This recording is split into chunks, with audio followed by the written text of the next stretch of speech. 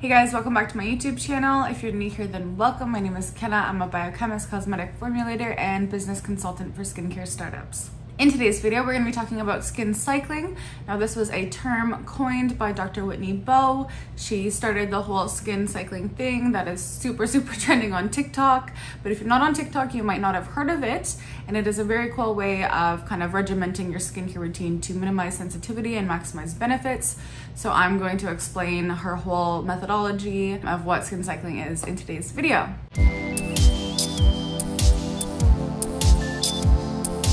All right, so skin cycling is basically a 4-night routine. Your daytime skincare is gonna stay the same as you always are, like with your cleanser, your vitamin C serum, and your SPF. Any other products that you use, but SPF is definitely super important, so do not skip out on that in the morning. Now, all the routine of the skin cycling is gonna be referring to your nighttime skincare routine.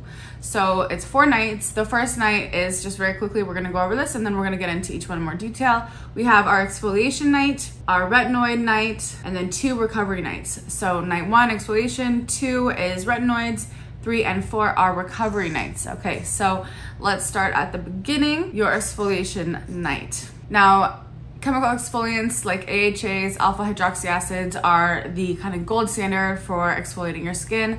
Glycolic acid definitely being the most powerful out of them all. That really can get into the skin to exfoliate, get rid of dead skin cells, promote cellular turnover, and just ultimately reduce fine lines and wrinkles, hyperpigmentation, evening out the skin tone and texture, everything. So AHAs are the bomb. If you can handle it, definitely go for a glycolic acid. If you have more sensitive dry skin, you will probably benefit from lactic acid or a combination of glycolic and lactic. There's also other AHAs like mandelic acid, but I'm not gonna get into all of the AHAs today because I just kind of want to go over what skin cycling is. But in the future, I'll definitely do a video deep diving into AHAs and the differences between all of them. So the exfoliation night is gonna be using a gentle cleanser and then doing an exfoliating serum, whether that's your glycolic, lactic, or mandelic acid, and then following up with a nice moisturizer, something that your skin is probably used to is best. Whether you like a more light lotion or you like a thick cream at night, that's totally personal preference and skin type dependent. But I would recommend definitely doing this routine with a moisturizer that you're used to, that you know you don't have any issues with or has any ingredients in there that you're sensitive to or could break you out or whatever it is. So just go with your tried and true moisturizer for this situation. And that's it for exfoliation night. Now, some exfoliating products are meant to be leave-on products and some are meant to be washed off. So always make sure that you are following the instructions of your specific product that you have. If you're really used to acids, you can kind of open up the interpretation of those instructions if you're used to the product and you know how it works and everything. Some great brands for exfoliating acids like this are these are simple formulas, so you don't need to go on the splurge for like an exfoliating product, but just some tried and true good ones are like Thank You List, Ordinary, Versed has some nice ones. So you definitely could go drugstore with this, or you could go more expensive if that's your style. That is night 1, exfoliation night. Now night 2 is your retinoid night. So whatever kind of retinoid product you're using, whether it's like retinol, or whatever else, this is the night for it. So you're gonna go cleanser, allow your skin to be clean and dry, then go in with your retinoid product and then top it with a nice moisturizer, nice rich moisturizer. I would definitely recommend using. I just did a video all about how to use retinol, so definitely go check that out here or here. And I go through all the different moisturizers that I like to pair with retinols, and also some really great retinols if you are just starting out using it, kind of some baby intro retinol products. So that is night 2. So again, you've done your night 1 exfoliation, night 2 retinoids, and then night 3 and night 4 are your recovery nights. And what that means is you're just not using any really strong active ingredients such as an AHA or a retinoid product. You're focusing your skin on hydration, on repairing your skin's moisture barrier and functionality of the skin. So we want lots of hydrating ingredients, lots of humectants, lots of emollients.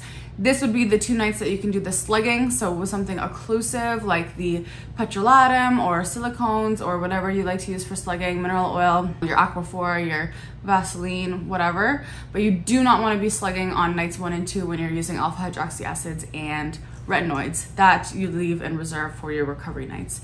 So some great humectant ingredients, again, are going to be something like a hyaluronic acid, a glycerin, some polysaccharides, some algae extracts. Lots of different extracts can be hydrating as well. Then you want to look for some emollient products. So this would be things like your squalane oil, any kind of butters or ceramides, omega fatty acids, phytosterols. And then if you want to do slugging on top of this, you definitely could. I also just did post, my last video was about how to use Vaseline, and it's all about slugging. So if you missed that and you're interested about slugging or having a really nice occlusive barrier on your recovery nights, then go check that out. So that is basically it. So again, it's the exfoliation, the retinoids, recovery. It's a 4-night system. Your daytime skincare just stays the same. You know, I definitely recommend using a vitamin C and an SPF during the day. And AHAs and retinoids both make your skin much more sensitive to sunlight. You can burn much easier. You can get UVA damage much easier. So you have to wear SPF always, but especially if you're using AHAs or retinoids. This is a great routine to do all the way down the neck, you know, face, everything. You could do it on the back of your arms, your hands, whatever, but just make sure you are following up with an SPF anywhere you do this. The benefits that I see to this is kind of taking the guesswork out of when you should be using something like a retinoid or an alpha hydroxy acid in your routine and kind of simplifying it that way. Also giving your skin a nice breathing room and rest so that it can maximize the benefits and take everything in without promoting sensitivity and redness. So I've been doing this kind of skin cycling for a long time, slightly modified and not knowing what it was. My normal routine is like, I use generally an AHA product once a week, and then I will use a retinoid every other night. And then in between that, I always use, I guess, the recovery night products, like just hydrating and emollient ingredients in there. I love my panthenol, I love my ceramides, I love my squalane, everything like that. So I would generally do like AHA exfoliation and then using a retinol, then recovery, then retinol, then recovery, then retinol, then recovery, then an AHA, then retinoid, recovery, and kind of go back and forth. This one definitely spreads it out a little bit more. So I've been doing this like skin cycling routine for the past week, and I mean, so far so good.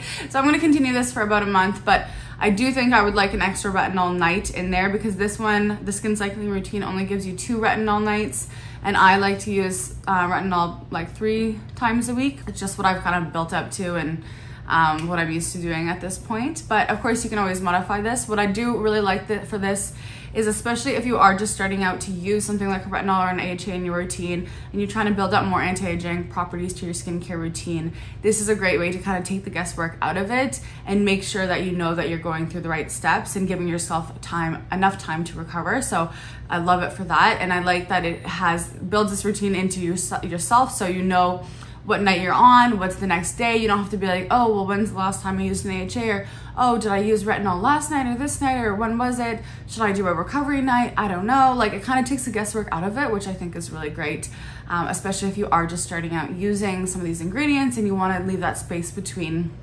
uses and everything. So I think that's fabulous. Definitely, if you want to learn more about the skin cycling, just go check out Dr. Whitney Bow's page. Like, she's got so much information on it. You can learn a bunch. I thought I would just quickly cover it here because a few of you did ask me about it, and I know it's like super trending with news articles and TikTok and all of that stuff. So I just thought I would give my 2 cents and give my take on it and everything. So I hope that you learned something from this video. Let me know if you have tried skin cycling down in the comments below, and let's have a little chat about it. I think it's wonderful. I have been doing my version of skin cycling like forever. It definitely works for me, but I'm gonna be doing this like this newer version I'll try it out for a few weeks and see if I wanna bring in another retinol night or not, if I'm just cool with this. So we'll see. But yeah, I hope that you enjoyed today's video, and I'll see you in the next one.